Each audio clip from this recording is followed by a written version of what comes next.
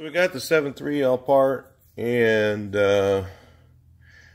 well, we found this beautiful cracked piston, of course, like I said in the other videos.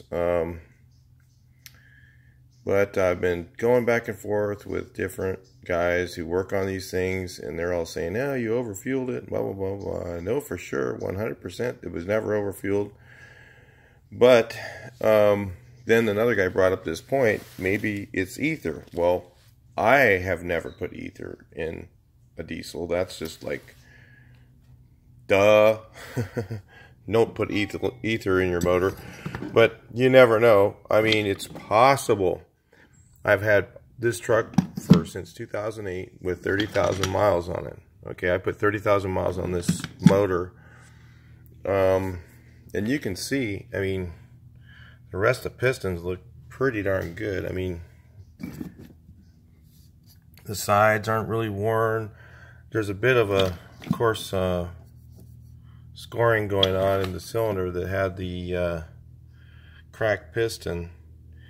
And this is all pretty normal amount of carbon on there, not over carbon. And you can see it's not been, this is another one that's cracked. There's a hairline right there. None over here, but just a little bit right there. From this, looks like it starts in this corner. People say to sand that edge a little bit. Might be a good idea. And to keep the sharp edge off there, and it comes from the corner over probably and worked its way over to the edge and then cracks in half. So the way I figure it, it's either one of two problems. I mean, the crankshaft's polished, beautiful. There's absolutely no wear. It's totally round. There's no you know, if I was running it hard, if I was putting over fueling it and everything else, then I would probably have an out around crank. You know, a little bit of wear on the mains, which I hear is really, there's really almost nothing. It's not worth even doing much to this crank. So, but you know, it's possible. I'm going to tell you what's possible. There's either one of two things. Either when I bought this thing, it was at the auction, and I've been going back and forth with this with Tim from Accurate Diesel. He's really good if you guys ever need parts. He knows his stuff. This is not my first diesel truck, okay? I have several. I've had just about every diesel truck except for I won't buy a 6.4. I won't buy a 6.6, period. I won't buy a 6.0, oh duh. Yeah, Ford.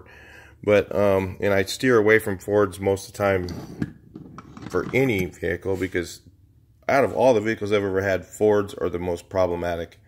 And I'm that's just the way it is.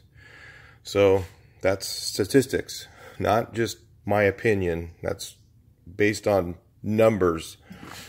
So, anyway, so apparently, after doing this, if you have the same problem, you have a piston issue, you know, kind of go back and see if possibly somebody could have put ether in it. If you're rolling coal, you know, don't do that. You'll be like this. If you're, you know, if you're pushing your motor too hard like that, you know, and you're rolling coal all the time, you're going to probably crack a piston in one of these things. Obviously, I think that the pistons are somewhat under-engineered, and it's possible that when I bought this truck was in the summer of 2008, and in the summer it had no problem with cold starts and everything else because it wasn't cold, and come around October, when it cooled off a couple nights, I noticed in the morning it wanted me to use the block heater to start it, and of course I never put ether in it myself. So it could be possible that before I got the truck, that when it was at the auction or something like that, you know, those dumbasses over at the auctions, you know, you never know what they're gonna do. Could have put ether in it. Oh, look, I can get the truck started, you know, shoot some ether in it. It's possible. But would it have gone 30 more thousand miles before it cracked the piston to the point where the truck wouldn't run? That's my question. You know, it's kind of unlikely that it would have gone that far. So the other option is is it the piston, being faulty and went that, which I think is probable. But the way I look at it is, look, the best option, I've talked to the rebuilders and stuff, guys who do these things every day, and they say that the other pistons that are available suck even worse. So pretty much the only piston that you want is the Molly.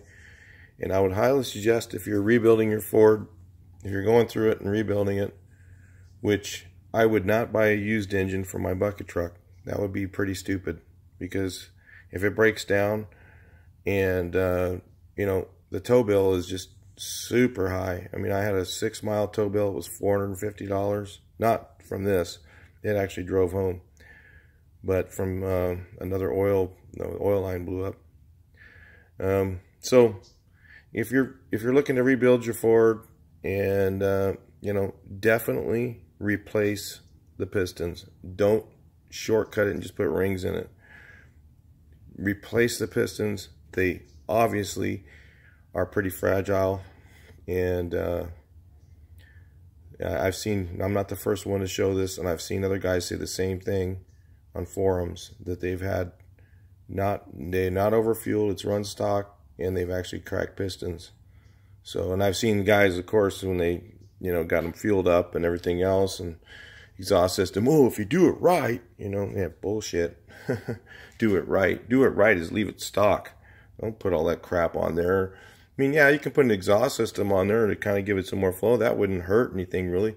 That's going to actually maybe make it run a little bit cooler, because air is what cools your diesel, not fuel. More fuel, like in a car, you run more fuel, it makes it run rich. In a diesel, that's actually lean. If you talk to most mechanics, they'll tell you that. So that's the key thing is, more air is actually better for the diesel, up in the fuel, and that'll give you more efficiency and better firing. So air cleaners are good. Exhaust system's okay. I don't have any of that stuff on this truck, but those things are okay. But when you start super chipping it and ramping up the fuel, then that's when you're going to end up with some problems. More fuel, and then you put more. Of course, if you go more fuel, you got to go more boost. So if you don't do those two things together, then you're going to crack pistons. So anyway, good old Ford. Like it. Talk to you in the next video.